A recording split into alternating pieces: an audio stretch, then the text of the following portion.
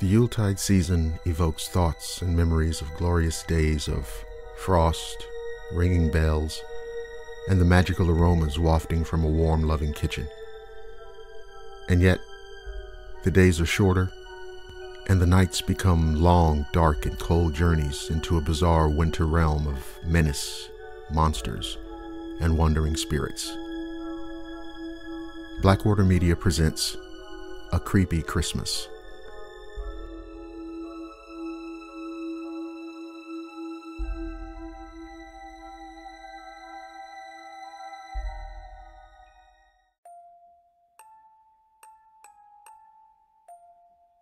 For as long as I can remember, I've had the feeling that something was watching me.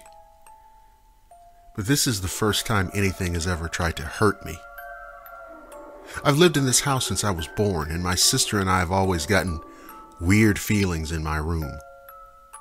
When we were younger, we kept all the toys in my room, and we'd play in hers. We'd walk to my room to get toys and get strange feelings and run back to her room.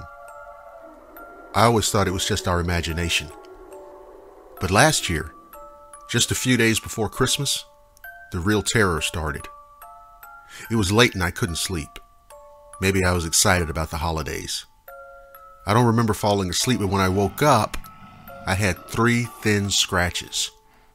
They weren't made by fingernails. They were too close together and too thin. They almost looked like they came from a cat. And this would be normal if there was some kind of animal in the house, but we don't own any pets. I have heard that 3 scratches mean a demonic presence. And I don't know what to do.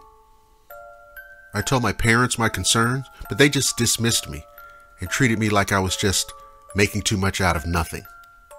When I had friends over, almost every one of them told me later that my room gave them weird feelings. I know that there's something there, and I can't do anything about it. I even asked my parents if I could burn sage or splash holy water in my room, and they would just say, no. What could it hurt? I've done research about this, and everything I've seen says that it's a demonic presence. I've looked at pictures of demonic scratches from actual cases dealing with demons, and they all look exactly like mine. I'm scared of that house. It's not my imagination or desire for attention. I mean, think about it.